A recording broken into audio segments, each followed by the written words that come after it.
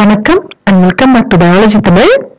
நாம இன்னைக்கு நம்மளோட வீடியோல என்ன பார்க்க போறோம்னா டிஆர்பில இருக்கிற நியூ நோட்டிபிகேஷன், அதாவது 16ஆம் தேதி அக்டோபர் மாதம் 11ஆம் தேதி வெளியிட்ட டிஆர்பி தேர்வு வாரியத்தில் வெளியிடப்பட்ட நோட்டிபிகேஷன்ல 20ஆம் தேதியிலிருந்து அப்ளிகேஷன்ஸ் கொடுக்கறதாகவும் ஆன்லைன் அப்ளிகேஷன் ஃபில் பண்ண முடியும்னு சொல்லியிருந்தாங்க. அதே மாதிரி டிஆர்பி போர்டுக்குள்ள பாத்தீங்கன்னா சிலபஸும் போட்டிருக்காங்க. எதுக்கு அப்படின்னு சொல்லி பார்த்தாக்க இந்த chief ministers research fellowship eligibility டெஸ்டுக்கான syllabus தான் போட்டிருக்காங்க. நான் இந்த வீடியோல போட போறது லைஃப் சயின்ஸ் சப்ஜெக்டோட சிலபஸ் தான் போட போறேன். ஏன்னா லைஃப் சயின்ஸ் வந்து botany, zoology, plant biology, biotechnology, இந்த மாதிரி நிறைய சப்ஜெக்ட்ஸ்க்கு இந்த லைஃப் சயின்ஸ் தான் வந்துட்டு சிலபஸா இருக்கு. அதனால இந்த சிலபஸை நான் போடுறேன். இந்த chief minister research ஃபெலோஷிப்போட eligibility டெஸ்டோட exam என்னைக்குன்னு சொல்லி பார்த்தாக்க டிசம்பர் 10ஆம் தேதி. ஓகே, வீடியோக்குள்ள போறதுக்கு முன்னாடி உங்களுக்கு என்னோட வீடியோ பிடிச்சிருந்துச்சு அப்படின்னு சொன்னாக்க வீடியோவை கண்டிப்பா சப்ஸ்கிரைப் பண்ணிட்டு பாருங்க. பக்கத்துல இருக்க பெல் ஐக்கானை பிரஸ் பண்ணுங்க, ஷேர் பண்ணுங்க. அப்பதான் நான் போடுற எல்லா வீடியோஸும் உங்களுக்கு சீக்கிரமா வந்து கிடைக்கும். தேங்க்யூ. வாங்க வீடியோக்குள்ள போலாம்.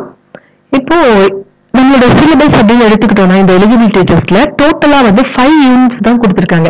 நம்மளோட பிஜிடிஆர்பி எக்ஸாமுக்கு மாதிரி 10 யூனிட் கிடையாது. 5 யூனிட் நீங்க படிச்சா போதும். ஆனா ஒரு யூனிட்டும் கொஞ்சம் எலாபரேட்டரா நம்ம படிக்கிற மாதிரி இருக்கும். இப்போ நம்ம சுவாலஜி படிச்சிருந்தோம்னு சொன்னாக்க ஒரு சில யூனிட்ஸ் மட்டும்தான் நம்ம எக்ஸஸா படிக்கிற மாதிரி இருக்கும். மற்றபடி பிஜிடிஆர்பில நம்ம என்ன சிலபஸ் ஃபாலோ பண்ணமோ அதுவே மேக்சிமம் இங்கேயும் கவர் ஆயிரும். ஃபர்ஸ்ட் யூனிட் இந்த லைஃப் சயின்ஸ்க்கு என்னன்னு பார்த்தோம்னு சொன்னாக்க molecules and there interaction relevant to biology அப்படின்னு சொல்லி கொடுத்துட்டு அதுல பாத்தீங்கன்னா மோஸ்ட்லி பயோகெமிஸ்ட்ரியில நம்ம படிக்கிற டாபிக்ஸ் எல்லாமே இதுக்குள்ள வந்துருச்சு. என்னென்ன டாபிக்ஸ் அப்படின்னு சொல்லி பார்த்தோம்னா structure of atom and molecules and chemical bonds. அதுல பார்த்தோம்னா composition, structure and function of பயோமாலிக்யூல்ஸ்ல carbohydrate, lipid, protein, nucleic acid, vitamins, and then that bonds like van der Waals bonds, electrostatic bond, hydrogen bonding, hydrophobic interaction, இந்த மாதிரி bonds எல்லாம் படிக்கணும்.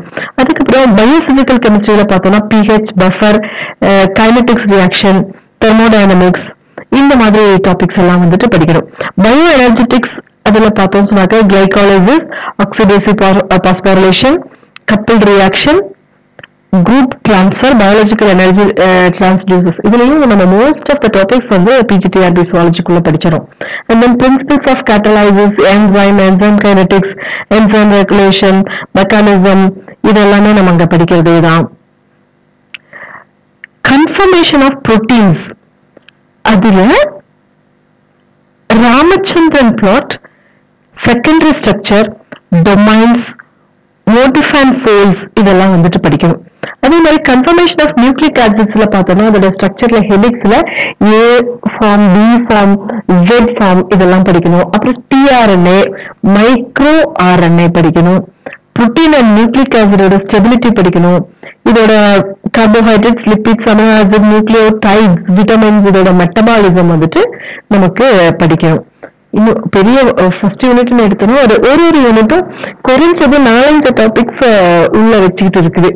Okay, second அதுக்குள்ளேயே first யூனிட்லயே இருக்கிற second topic எதை பத்தி படிக்க போறோம் அப்படின்னா ஃபர்ஸ்ட் டாபிக் வந்து பயோகெமிஸ்ட்ரி பாக்குற மாதிரி ஃபர்ஸ்ட் யூனிட்லயே செகண்ட் டாபிக் வந்து செல்லுலார் ஆர்கனைசேஷன்.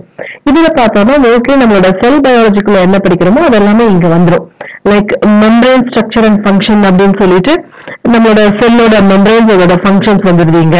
அதே மாதிரி இன்ட்ரா செல்லுலர் ஆர்கனைஸ், செல்லுக்குள்ள என்னெல்லாம் இருக்கும் லைக் செல் வால், நியூக்ளியஸ், மைட்டோகாண்ட்ரியா, கோல்கி பாடி, லைசோசோம், சென்டோபிளாஸ்மிக் ரெட்டிகுலம், பெராக்சிசோம், பிளாஸ்டிட்ஸ், வாக்யூல்ஸ், குளோரோபிளாஸ்ட், இந்த மாதிரி செல் ஆர்கனைல்ஸ், இன்டர்னல் செல் ஆர்கனைல்ஸ் எல்லாம் இதுல படிக்கணும். And then jeans and குரோமோசோம்ஸ்ல லாக்கோப்ரான் concept இருக்குது. repetitive DNA, interrupted gene family, and then chromatin and chromosomes, heterochromatin, euchromatin, transposons, இதெல்லாமே நம்ம ஆல்ரெடி படிக்கிறது தான். திரும்ப ஒரு தடவை இங்க படிச்சுக்க போறோம். And then cell division and cell cycle, that means cell-ஓட reproduction like mitosis, meiosis, regulation, cell cycle-ஓட steps, இதெல்லாம் வந்து இதுக்குள்ள நம்ம படிப்போம். And then microbial physiology பொறுத்த வரைக்கும் growth, yield and characteristics, strategies of cell division, stress response இது மட்டும் தான் நம்ம சுவாலஜிக்குள்ள படிச்சிருக்க மாட்டோம். ஸோ அதை வந்து இங்க இன்க்ளூட் பண்ணிக்கிறோம் ஃபர்ஸ்ட் யூனிட்ல. இது செகண்ட் சப்டாபிக் வந்து செல்லுலார் ஆர்கனைசேஷன். தேர்ட் சப்டாபிக் என்ன அப்படின்னு சொல்லி பார்த்தாக்க ஃபண்டமெண்டல் ப்ராசஸ். இதுதான் வந்து தேர்ட் சப்டாபிக்கா கொடுத்திருக்காங்க. அதுக்குள்ள பார்த்தோம்னா டிஎன்ஏவோட ரெப்ளிகேஷன், ரிப்பேர் அண்ட் ரீகாம்பினேஷன் அதுக்குள்ள இருக்கிறதெல்லாம் வந்துடும். அண்ட் தென் அதே மாதிரி ஆர்என்ஏ சிந்தசிஸ் அண்ட் ப்ராசஸிங், அதுல டிரான்ஸ்கிரிப்ஷன், அதோட factors, machinery, formation and initiation complex, transcription activator, ரெப்ரெசர், RNA polymerase, capping, elongation, இது எல்லாமே இந்த டாபிக் குள்ள நம்ம டீட்டெயிலா படிச்சிருவோம் இல்லையா. இலாங்கேஷன் இதெல்லாமே வந்துட்டு நம்ம இதுக்குள்ள படிக்கிறோம். அதே மாதிரி ஆர்என்ஏ ப்ராசஸிங் பார்த்தோம்னா ஆர்என்ஏவோட எடிட்டிங், ஸ்ப்ளைசிங், பாலிஅடினரைசேஷன், அப்புறம் டிஃப்ரெண்ட் டைப்ஸ் ஆஃப் ஆர்என்ஏ இதெல்லாம் படிக்கணும். புரோட்டீன் சிந்தசிஸ் பொறுத்த வரைக்கும் ரைபோசோம், அதோட formation of initiation complex, initiation factor, அதோட regulation, elongation factor, termination, genetic code, amino acylation of tRNA, இந்த மாதிரி டாபிக்ஸ் எல்லாமே வந்துட்டு நம்ம படிக்கணும், டீடைலா படிக்கணும். And then control of gene expression at transcription and translation level. இதுக்குள்ள பார்த்தோம்னு சொன்னாக்க phages ஓட expression, virus, prokaryotic and eukaryotic jeans, குரோமாட்டினோட gene expression, gene silencing, இதெல்லாமே வந்துட்டு நம்ம இந்த யூனிட்டுக்குள்ள படிக்கிறோம். ஸோ ஃபர்ஸ்ட் யூனிட்ல பயோகெமிஸ்ட்ரி, செல் ஆர்கனைஸ், அப்புறம் ஃபண்டமெண்டல் ப்ராசஸ், இந்த மூணையும் ஃபர்ஸ்ட் யூனிட்டுக்குள்ள படிக்கிறோம். செகண்ட் யூனிட்டுக்குள்ள என்ன இருக்கு அப்படின்னு சொல்லி பார்த்தாக்க செல்லோட கம்யூனிகேஷன் அண்ட் செல் சிக்னலிங். எப்படின்னா ஹோஸ்ட் பாராசைட் வந்து நம்மளோட பாடிக்குள்ள போய் எப்படியெல்லாம் இன்டராக்ட் பண்ணுது, அதாவது பேத்தோஜன்ஸ் லைக் பாக்டீரியா, வைரஸ், இதெல்லாம் வந்து அனிமலோட பாடிக்குள்ளேயோ இல்ல பிளான்டோட பாடிக்குள்ளேயோ போயிட்டு அதோட பிஹேவியர் ஹோஸ்ட் செல்ல எப்படியெல்லாம் இருக்கு அப்படிங்கறத படிக்கணும். அதே மாதிரி வைரஸ் இன்டியூஸ்டு செல் டிரான்ஸ்ஃபர்மேஷன் எப்படி இருக்கு, பேத்தோஜன் இன்டியூஸ்டு டிசீஸ் எப்படி இருக்கு, இந்த மாதிரி எல்லாம் படிக்கணும். அண்ட் தென் செல் சிக்னலிங் பொறுத்த வரைக்கும் ஹார்மோன்ஸ், அதோட ரிசெப்டார்ஸ், அதை வந்து மேக்சிமம் படிப்போம். அண்ட் தென் செல் கம்யூனிகேஷன் எடுத்துக்கிட்டோம்னா ஹிமட்டோபாய்சஸ் ஓட ரெகுலேஷன், அப்புறம் செல் கம்யூனிகேஷனோட பிரின்சிபிள்ஸ் என்ன, செல் அடேஷன் என்ன, என்னென்ன அடேஷன் மாலிகூல்ஸ் வெரைட்டிஸ் இருக்கு, கேப் ஜங்ஷன் என்ன இருக்கு, இந்த மாதிரி இருக்கிறது எல்லாமே வந்து நம்ம செகண்ட் யூனிட்டுக்குள்ள பார்ப்போம். ஒன்னு செல் communication and sell signalling topic பார்ப்போம். அதே மாதிரி இதுக்குள்ள நம்ம கேன்சர் பயாலஜி கொண்டு வந்துருவோம். இன்னேட் அண்ட் அடாப்டிவ் இம்யூன் சிஸ்டமும் இதுக்குள்ளே வந்துடும். கேன்சர் பயாலஜின்னு எடுத்துக்கிட்டோம்னா அங்க பார்த்தோம்னா ப்ரோஜெனிட்டர் cells, ஆன்கோஜின், tumour சப்ரஸார் gene, and then cell cycle, virus induced cancer, metastasis stage, இந்த மாதிரி அந்த கேன்சருக்குள்ள வரதெல்லாம் படிப்போம். Inherit and adaptive immune system எடுத்துக்கிட்டோம்னா இதுக்குள்ள ஆன்டிஜென்ஸ் படிப்போம். ஆன்டிஜென்சிட்டி, இம்யூனோஜெனிசிட்டி, பி செல் அண்ட் டி செல் எபிடோப்ஸ், அதோட structure function of the antibody molecules, இதோட ஸ்ட்ரக்சர் அண்ட் ஃபங்க்ஷனை பார்ப்போம். அதே மாதிரி ஆன்டிபாடியோட diversity, monoclonal antibody, antibody engineering, total immune system, இம்யூனாலஜிக்குள்ள படிக்கிற நம்ம டோட்டல் இம்யூன் சிஸ்டமுமே இதுக்குள்ள வந்துருது இந்த செகண்ட் யூனிட்டுக்குள்ளேயே. அண்ட் தென் இன்னொரு டாபிக் கூட செகண்ட் யூனிட்டுக்குள்ள இருக்கு. அது என்னன்னா டெவலப்மெண்டல் பயாலஜி. அதுல பார்த்தோம்னா basic concept of டெவலப்மெண்ட்ல potency, commitment, specification, induction, competence, differentiation, மார்போஜெனடிக் gradient, sell fat and sell லீனேஜஸ், stem cell, இந்த மாதிரி இருக்கிறது எல்லாமே இந்த பேசிக் கான்செப்ட் ஆஃப் டெவலப்மெண்ட்ல படிப்போம். And then கேமெட்டோஜெனிசிஸ், fertilisation and early development ஃபுல்லாவே இந்த யூனிட்டுக்குள்ளேயே நம்ம டீட்டெயிலா படிப்போம்.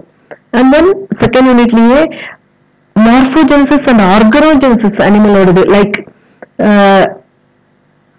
டிக்டியோஸ்டெலியம், access and pattern formation in drosophila, ஆம்பிபியா, sick, இதெல்லாம் படிக்கணும். அதே மாதிரி ஆர்கனோஜெனிசிஸ் பொறுத்த வரைக்கும் ஒல்வர் ஃபார்மேஷன் இன் கேனாஹபிடிஸ் எலிகன்ஸ், அப்புறம் ஐ லென்ஸோட இண்டக்ஷன், லிங் டெவலப்மெண்ட், அதோட regeneration வெர்டிபிரேட்ஸ்ல, நியூரான்ஸோட differentiation, post embryonic development, larval formation, மெட்டமார்பாசிஸ், இதெல்லாமே இந்த இதுக்குள்ள படிக்கிறோம். அதே மாதிரி அனிமல்ஸ்க்கு படிக்கிற மாதிரி பிளான்ஸ்லயும் வந்து organisation of shoot, root, apical meristem, shoot and root development, leaf development, இந்த மாதிரி இருக்கிற flaring, transition to flaring, floral meristems, floral development இதெல்லாமே வந்துட்டு நம்ம செகண்ட் யூனிட்டுக்குள்ள தான் படிக்கிறோம். அண்ட் தென் தேர்ட் யூனிட் அப்படின்னு எடுத்துட்டோம்னா இதுவும் ஒரு பெரிய யூனிட் தான். தேர்ட் யூனிட்டும் இதுக்குள்ள என்னெல்லாம் படிக்கிறோம் அப்படின்னு சொல்லி பார்த்தாக்கா மெயினா சிஸ்டம் பிசியாலஜி, பிளான்ட்டும் சரி அனிமலும் சரி இந்த தேர்ட் யூனிட்டுக்குள்ள வந்து நம்ம படிச்சிடறோம். லைக் போட்டோசிந்தசிஸ், பிளான்ட் எடுத்துட்டோம்னா போட்டோசிந்தசிஸ் படிப்போம். ரெஸ்பிரேஷன் அண்ட் போட்டோ ரெஸ்பிரேஷன் படிக்கிறோம். அதுக்குள்ள இந்த சைக்கிள்ஸ் எல்லாம் வந்துடும். Nitrogen metabolism, பிளான்டோட hormones, sensory போட்டோபயாலஜி, solute transport and photoassimilate translocation, secondary metabolites, stress physiology இதெல்லாமே இந்த சிஸ்டம் physiology of plant அப்படிங்கிற டாபிக் குள்ள தான் நம்ம படிப்போம். இதே சிஸ்டம் physiology animalங்கிற டாபிக் குள்ள பார்த்தோம்னா blood and circulation பார்ப்போம், cardiovascular system, cardiovascular சிஸ்டத்துக்குள்ளேயும் இந்த சர்க்குலேஷனுக்குள்ளேயும் மேக்ஸிமம் டாபிக்ஸ் வந்து கவர் ஆயிடுது. அண்ட் தென் ரெஸ்பிரேட்டரி சிஸ்டம், அதுல பார்த்தோம்னு சொன்னாக்கா ரெஸ்பிரேஷன் இன் டிஃபரெண்ட் ஸ்பீஷிஸ், அனடாமிக்கல் கன்சிடரேஷன், அப்புறம் case transport, exchange of case, waste elimination, neural and chemical regulation இதெல்லாமே வந்து இந்த ரெஸ்பிரேட்டரி சிஸ்டத்துக்குள்ள வந்துட்டு பார்ப்போம். நர்வஸ் சிஸ்டம் பார்த்தோம்னா நியூரான், அதுல நடக்கிற ஆக்ஷன் பொட்டன்ஷியல், இந்த டீடைல்ஸ் எல்லாம் ஆல் நியூரான்ஸ் லைக் பிரெயின்ல இருந்து அரைஸ் ஆகிற நியூரான்ஸ் அண்ட் ஸ்பைனல் கார்ட்ல இருந்து அரைஸ் ஆகிற நியூரான்ஸ் லைக் நர்வஸ் சிஸ்டத்துல இருக்கிற central nervous system and peripheral nervous system இந்த டாபிக்ஸ் எல்லாமே இதுக்குள்ள பார்த்துறோம். சென்ஸ் ஆர்கனை பொறுத்த வரைக்கும் ஐ, விஷன், ஹியரிங் லைக் காது, and then tactile response like skin and tongue sense இதை வந்துட்டு நம்ம சென்ஸ் ஆர்கன்ஸ் குள்ள படிப்போம். எக்ஸ்கிரீட்டரி சிஸ்டம் அப்படின்னு எடுத்துட்டோம்னா comparative physiology of excretion, kidney, urine formation, urine concentration, waste elimination, micturition, regulation of water balance, blood volume, blood pressure, electrolytic balance, acid base balance எல்லாமே வந்து இந்த எக்ஸ்கிரீட்டரி சிஸ்டத்துக்குள்ள வந்து பார்ப்போம்.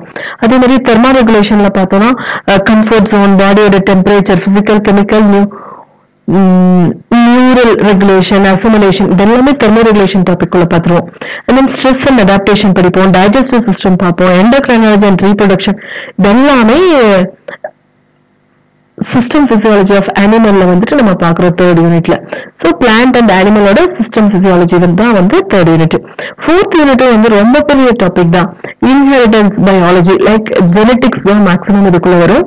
அதாவது Mendelian principal, concept of ஜீனு, extension of Mendelian principal, gene mapping method, extra chromosomal இன்ஹெரிட்டன்ஸுக்குள்ள இருக்கிறது, microbial genetics, human genetics, quantitative genetics, mutation, structural and numerical alteration of chromosomes, recombination இந்த topics எல்லாமே இதுக்குள்ள படிக்கிறோம். அது மட்டும் இல்லாம டைவர்சிட்டி ஆஃப் லைஃப் ஃபார்ம்ஸ் அதுல பார்த்தோம்னு சொன்னாக்க principles and methods of taxonomy, levels of structural organization, outline classification of plants and animals and microorganisms இதோட outline classification. So total taxonomy இதுக்குள்ள வருது.